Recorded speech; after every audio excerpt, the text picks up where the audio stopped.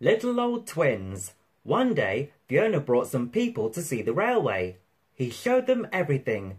They travelled in the trains and looked at stations and bridges and coaches. Yes, they would say thoughtfully, we'll take this.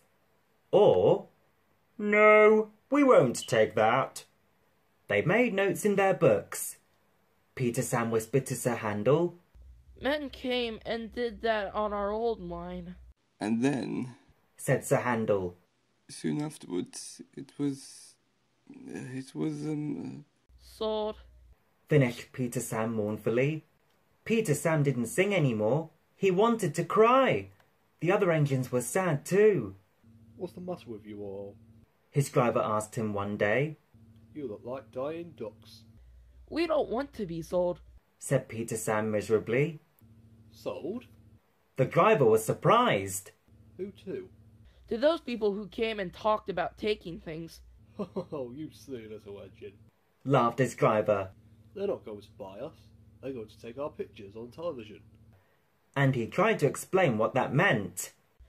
Not going to be sold. Not going to be sold, sang Peter Sam. He could hardly wait to tell the others. He told them all about the television as well, and they were pleased and excited too. All except Sir Handel. I don't hold of it. He grumbled. Vulgar, I call it. Fancy trapezing about making an expedition of yourselves. I won't do it, I tell you. Tell you something indeed. Just let that thing controller come here. I'll tell him something. Skarloey said nothing. He just winked at Peter Sam, like this. But next day, when the thing controller did come to explain about the television, Sir Handel kept strangely quiet. Now, said the thing controller at last, I want every engine to take part. I don't feel well, quavered Sir Handel. You poor engine, said the thing controller gravely. You can stay in the shed.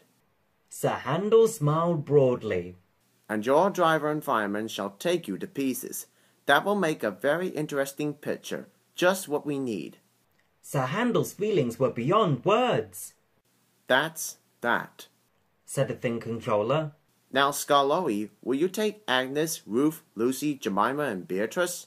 Yes, please, sir. I was hoping you would let me have them. Duncan shall have a goods train, while Rusty, with Mr. Hugh and the men, can show how we mend the line. Please, sir. What about me, sir? asked Peter Sam anxiously. The thing controller smiled. You, Peter Sam, shall pull the special television train. Oh, sir! Oh, sir! Bubbled Peter Sam in ecstasy. The television men built towers for cameras beside the line. They put cameras on Ada too and filled Gertrude with wires and instruments. Some trucks, coupled behind, carried aerials and generators. Everyone practiced hard till they knew just what they had to do. At last, the time came and the announcer gave the signal. We're on the air! We're on the air! Puffed Peter Sam, and he rolled the heavy train to the shops where Sir Handel was being mended.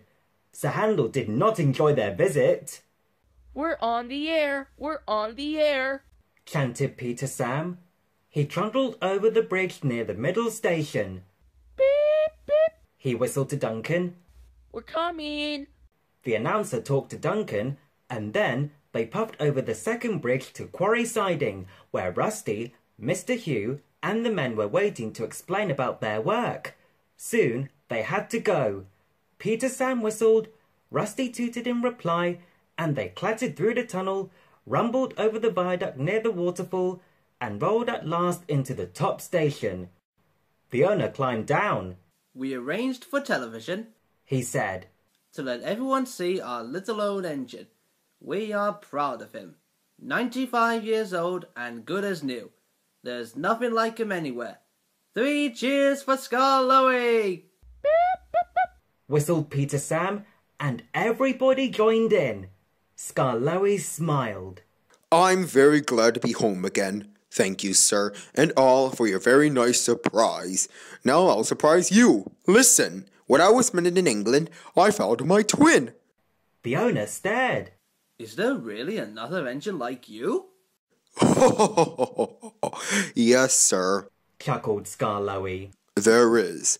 Another engine came to be mended too, called Tallyland. When the workmen saw us together, they laughed and called us their little twins. Tallyland told me about his railway. It is a lovely one, at Towing in Wales. Well, sir, they mended us both and sent us home. But I often think of Tallyland. He's 95 years old too, just like me. Please go to see him, all of you, and wish him dry rails and good running. From Skarloey, his little old twin.